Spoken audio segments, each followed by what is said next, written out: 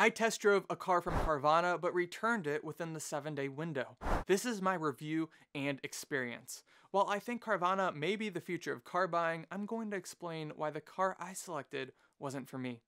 My name is Josh, and you're watching the Bread Chasers YouTube channel, where we discuss personal finance, investing, and ways to help you achieve financial success. I've learned a lot from my recent car buying experience, so I wanted to help guide you in the right direction. Make sure you drop a like if you find this video helpful. And if you're new to Carvana, it's kind of like the Amazon for cars. It's a website with thousands of used vehicles, lots of excellent photos showing details on each one, free Carfax reports, and once you purchase the vehicle, they'll deliver it directly to your home for free if you're in a local market like I was. Plus, you have a 7-day, 400-mile period to test and inspect it. If you don't like the car, they will come and pick it up for free, and you can do this up to 3 times.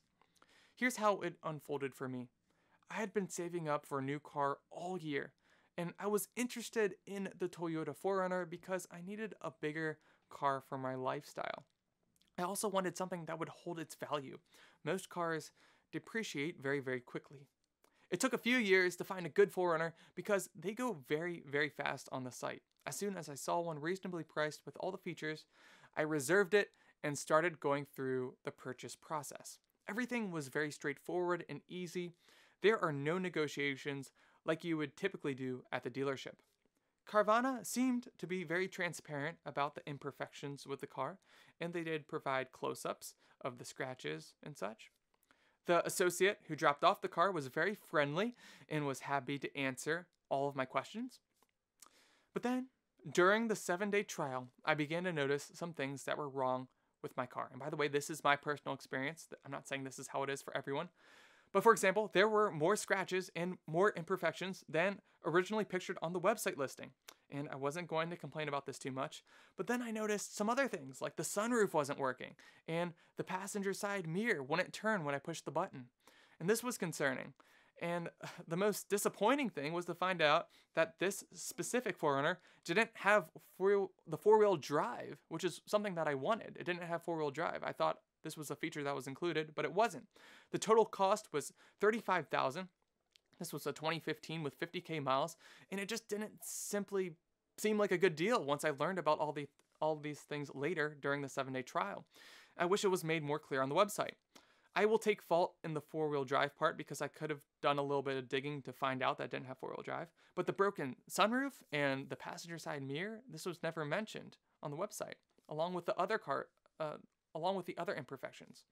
The return process was also not as easy as they made it seem. I had to be on the phone multiple times with customer service for over an hour just to get on the line with someone to tell them that I needed to return the car before the deadline, the 7-day deadline.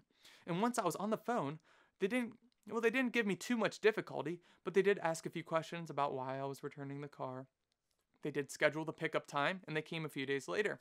I must say, a good thing is that the attendant picking up the car was just as kind as the one who dropped it off. I attempted to then find another car on Carvana, but they didn't have any that met my specifications. So then I tried Facebook instead and instantly found a 2017 4Runner SR5 Premium for $27,000 with 60K miles and 4-wheel drive. I did have to drive 6 hours to go get the car with my mom.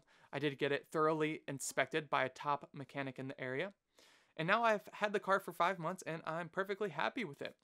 The point of this story is to explain to you that if you're looking for a used car, you might not want to go with Carvana, and it might be better to just do a little bit more digging. I can almost guarantee you that you will find a better deal on the car you want by doing a little bit more digging. I saved about $8,000 by using Facebook Marketplace instead of Carvana.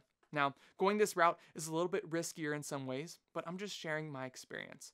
Carvana can give you a peace of mind, but they might not give you financial peace, right, with their inflated prices. Their listings tend to be on or above the high end of the Kelley Blue Book car values. So I hope this video helped. Make sure you drop a like if you found it to be helpful, and thank you so much for watching all the way through. Enjoy the rest of your day, and I will see you in the next video.